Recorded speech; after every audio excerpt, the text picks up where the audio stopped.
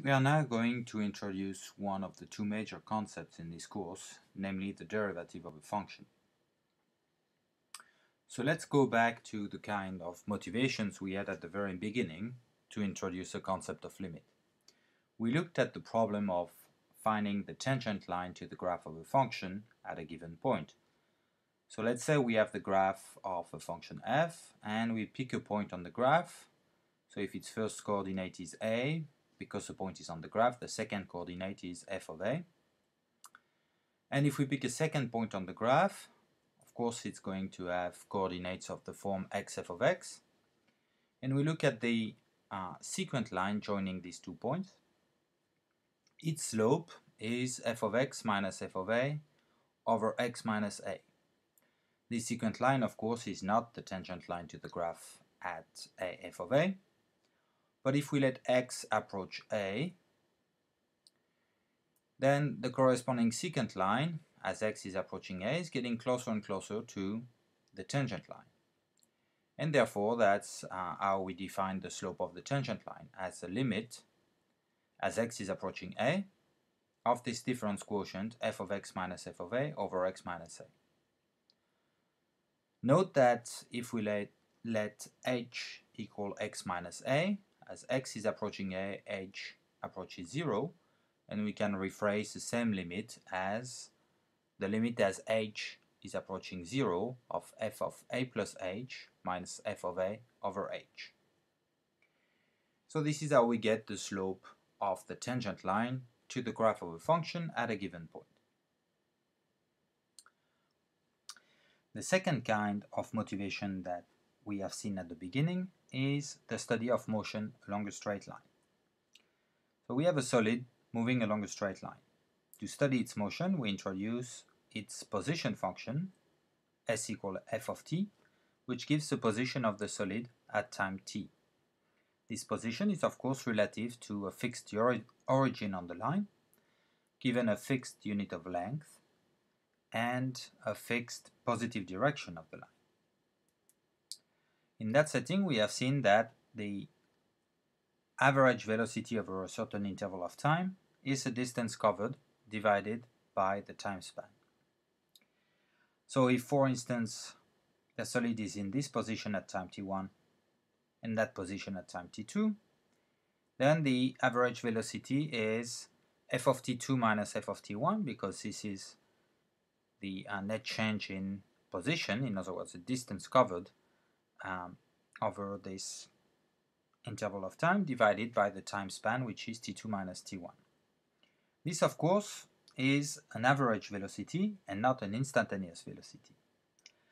If we wanted to have, for instance, the instantaneous velocity at time t1, we would have to proceed by approximation. In particular, this average velocity over the interval of time from t1 to t2 is not necessarily close to what we want for the instantaneous velocity, but as t2 gets closer to t1, in other words, the interval of time gets small, we should expect the average velocity to get closer and closer to what we want for the instantaneous velocity at time t1.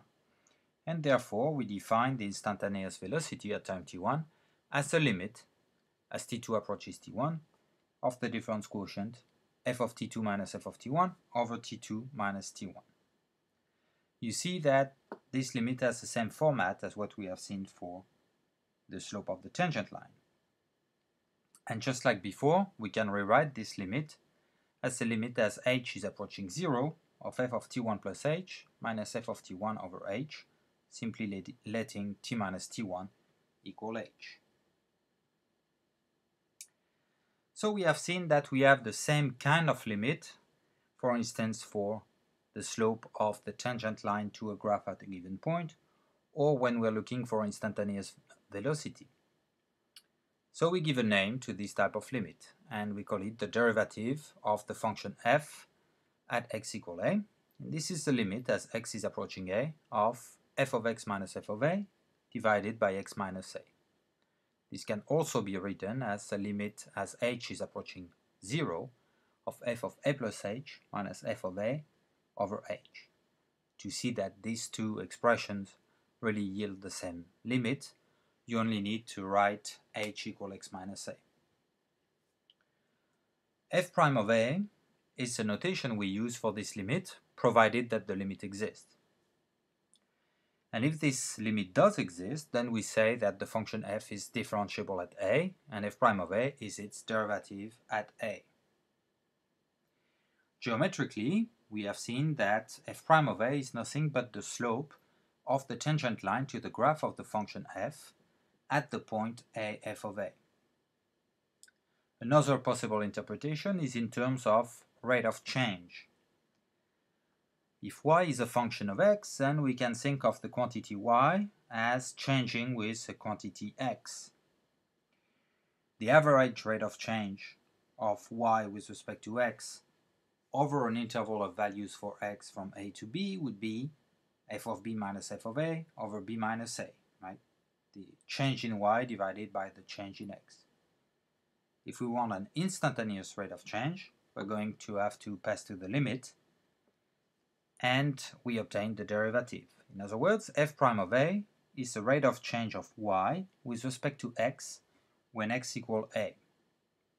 The particular case we have looked at is a case where the variable x is time and the function f, as a function of t, is the position. Then the rate of change of the position with respect to time is simply velocity, and we have seen that instantaneous velocity is obtained as a derivative of the position function. Now let's move to the next video so that we can take a look at the properties of the derivative when we consider it as a function.